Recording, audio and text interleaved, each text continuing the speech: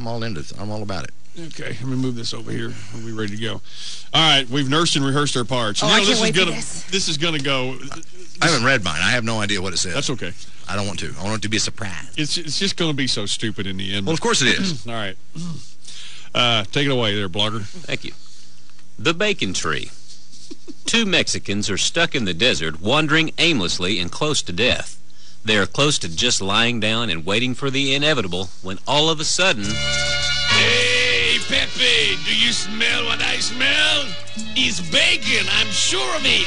See, Luis, he smells like bacon to me.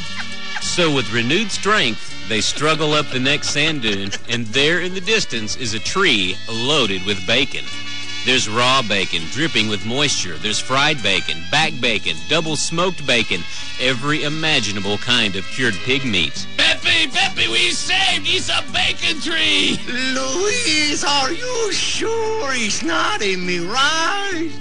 We's in the desert, don't forget. Pepe, when did you ever hear of a mirage that smell like bacon? It's no mirage, it's a bacon tree. And with that, Luis races toward the tree. He gets to within 5 meters. Oh, it's in the metric system, so you know it's not there. Pepe following closely behind, when all of a sudden a machine gun opens up and Luis is cut down in his tracks. It is clear he is mortally wounded, but true friend that he is, he manages to warn Pepe with his dying breath. Pepe, go back, man. You was right. He's not a bacon tree. Luis, mi amigo. What is it? Pepe, it's not a bacon tree. It's a ham bush. Hang on just a minute.